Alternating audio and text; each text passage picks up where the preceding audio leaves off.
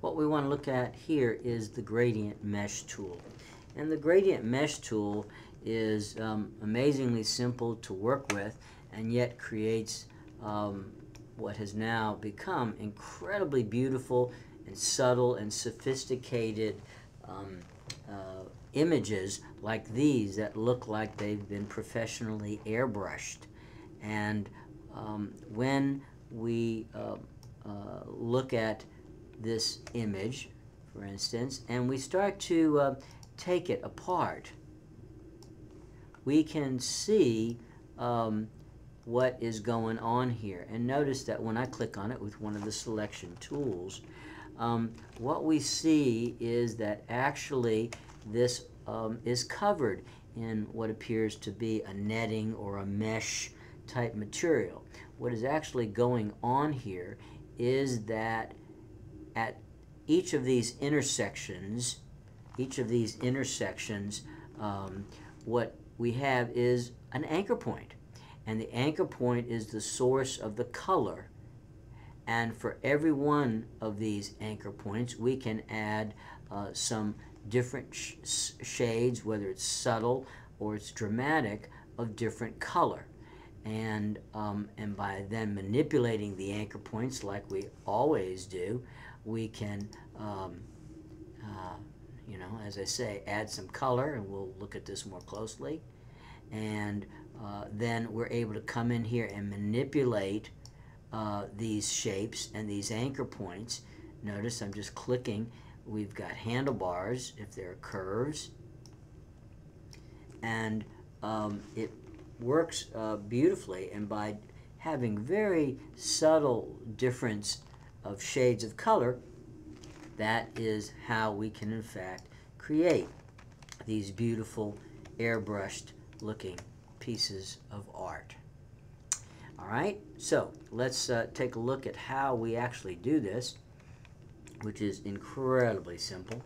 I'm just amazed at how sophisticated it is.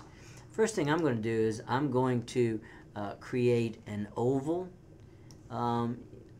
As always, we can add it to any shape we want, but I'm going to just start by keeping it simple. And then I want to add some color, and I'm going to add, I want to show you something before we get started too far here, okay? And that is that one thing that you cannot do very well with this is you cannot add the gradient mesh to a shape that already has a gradient in it. Again, you cannot add gradient mesh to a shape that is already filled with a gradient. The reason being is because this is what will happen. The first thing we'll do is we'll go over here and we'll get the gradient mesh tool. And when I apply it to a shape that already has a gradient, look what happens. It automatically turns it black. And so unless you want that background to be black, then you do not want to try and add mesh to something that already has a gradient, okay? So that's an important point. Having said that, I will go ahead and just add my my colors. I'll just add a solid color swatch, okay? And let's just add a color here, and okay. So I'm going to fill my shape with a solid color. And generally the way I start is, especially for any of you who are painters or have worked with paint, you often start by filling your background with a very, very light shade of color, and then you build darker, richer tones on top of that. I take that same sort of way of doing things with the gradient mesh. So I'm purposely picking a very pale, very light color. If it was a leaf, that I want to create, then I would start with probably a very light green. But I'll start with this color, and then I get the gradient mesh tool. Now, this is important. Where my tool is when I click it is very important, because that is where there'll be one of these intersections, which is where the color is going to be added and will radiate out from. And notice another point here very quickly, that when you have a shape that is oval or is in some way infers that it's rounded, it's interesting that the gradient mesh tool automatically takes on the rounded or three-dimensional feel of the shape that you've created, which I think is pretty cool. So at any rate, I have an intersection here, and I'll add some color to it, and you see there we have it. And then we can go someplace else on our shape and another section and click that, and it adds another area that we can add color to. Again, another intersection. And so as we keep clicking, we can break the shape up into smaller, more subtle areas for color. And then once we do that, we can come back with the white arrow tool, and we can, as I indicated, manipulate the curves themselves. And if it is a curve, we've got handlebars, and so those can be worked, and as much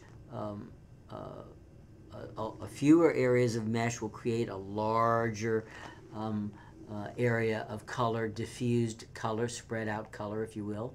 And of course, the more intersections that you put into the shape, then the smaller, more detailed areas of color that we will have to work with.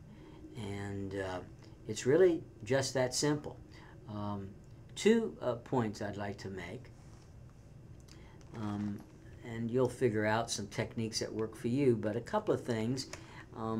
If you want, like for this leaf, these leaves here, you want a hard area, or kind of a hard, almost brush stroke area of color. You can create that by doing this.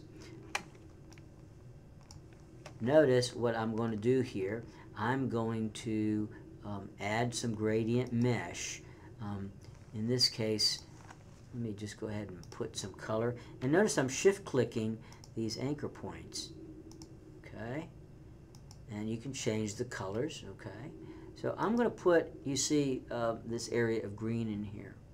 And if I want this to be a harder edge, almost like a brush stroke piece of color, I can use other areas of mesh to push it or almost fence it in, if you will. Watch what happens. I'm going to put a mesh line on either side of this shape. And then, well, I hate to just say, hey, you know, I can come in here.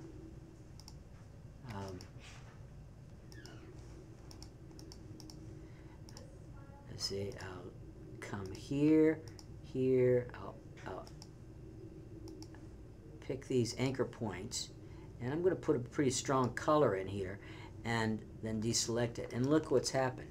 You see I have this very strong little area of intense color, and it's due to the fact that I have a mesh line on either side of it that pushes or fences it in. So that's one little technique that's pretty cool that I figured out. Another one is what's going on down here. And again, notice there's kind of a hard edge to this purple area that you don't see in other places. And I created this by bending the mesh lines and the meshing, and once again you can create a hard, stronger edge. So those are a couple of little techniques that you might find helpful. And